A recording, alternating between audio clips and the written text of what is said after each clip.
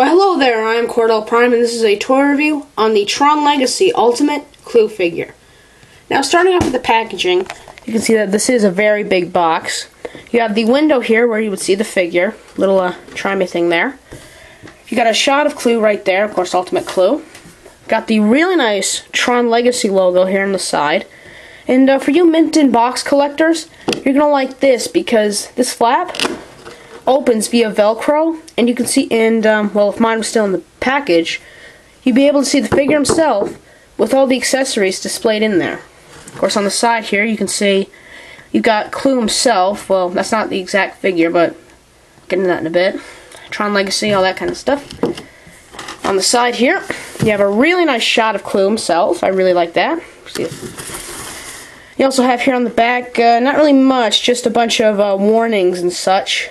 Of course, it advertises the impulse projection. It also says contents: 1 ultimate Clue, 1 identity disc, 1 battle baton, 1 staff, 1 baton, and 1 user instruction guide.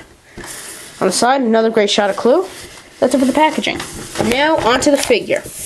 Detail-wise, starting at the feet, you can see you've got all the like Tron lights, as they're called, going out through the whole figure's body. I'm going to do a 360 here just so you can see it. Really nice. Really well done helmet. I really like how the screen is done and everything. Tron lights. One detail I really like, an added detail, is that they have this nice kind of texture throughout the whole bodysuit. It's kind of emphasized the whole bodysuit look, which I really do like that. That really does add to the figure himself. For articulation, the head can't do anything. That's because of his gimmick, which I just activated. Arms can rotate all the way around. They can go in and out. He rotates at the bicep. He bends at the elbow. He rotates at the elbow, as you can see. He rotates at the wrist. He has finger articulation. And because of the light-up gimmick, his legs can't go forward and back very much. They can go in and out fairly well. He bends at the knee, rotates at the knee. He rotates at the ankle. And he also like tilts and pivots there too, which you cannot see. Tilts, pivots, and even has toe articulation. So a fair amount of articulation going out through this whole figure. Really nice. Accessory-wise, he comes with his ID disc. Really nice, and actually, this is a full metal ID disc. I did not expect that, but I actually like it. You can kind of get it in his hand like so. Really cool. But if you don't want Clue holding his ID disc, on the back here, you can clip it on, just like in the movies, which is actually a really nice touch. He also comes with his baton, which is also well molded and painted. You can, of course, fit it into his hand, like that. And like the ID disc, you can store it on him via a magnet in this one leg. Really cool, so that's always nice. Plus, he has 2 other accessories. He's got a staff, really long staff weapon, as you can see.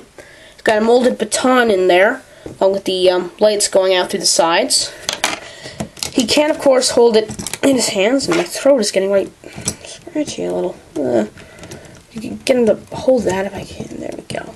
So you can have him holding his staff weapon there, pulling a Donatello.